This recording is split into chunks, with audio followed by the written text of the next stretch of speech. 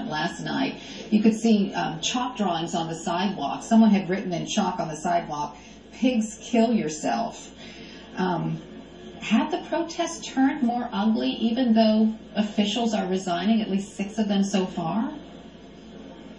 Well, first of all, I would like to send my heartfelt prayers to the police officers and their families and every single mother who has lost her black son because of police brutality. I would have to tell you that when people act in an irresponsible way, creating violence and bad situations, it is not good for anyone. And I listened to the chief earlier today, Chief Belmer, and one of the things that he was talking about is an ambush.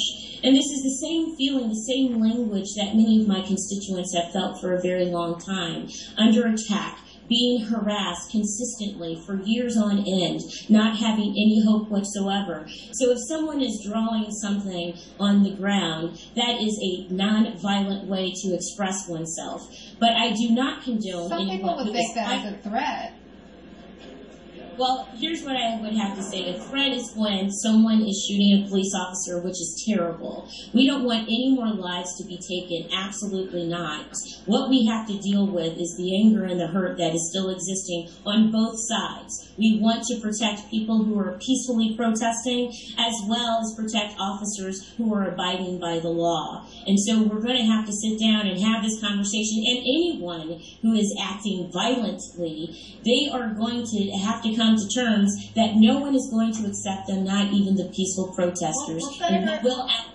Senator, I will say this, and the chief alluded to this, that it's very difficult to determine who's a peaceful protester and who's not.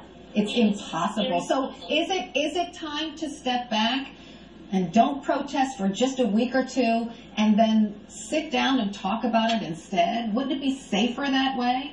Well, here's the other thing. It's also very hard to determine who is a legitimate police officer as well. And yes, we do need to take time to figure out a strategy so we can clear our minds and figure out a peaceful plan so that we can move ahead and not have these violent acts. Yes, it is a wonderful thing to have the resignations of the chief as well as others, but that simply is not going to do. We have called for the disbandment of the police department in Ferguson. We still have injuries that are existing.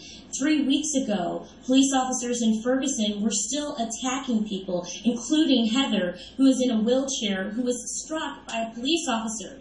She was in a wheelchair, doing nothing. And police officers attacked her, arrested her, and she ended up in a hospital. So let's be fair here. Yes, we are concerned about police officers who are being attacked, but I'm also concerned about the African Americans who are attacked every single day and have bullets through their heads by police officers. Commissioner, would you like to respond?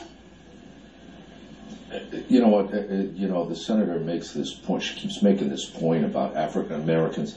I was just curious to know that whether she knows in the past 6 days, 4 black law enforcement officers were killed in this country, 3 of which, the only 3 police officers to be shot and killed in this country this year are all black, including a U.S. Marshal.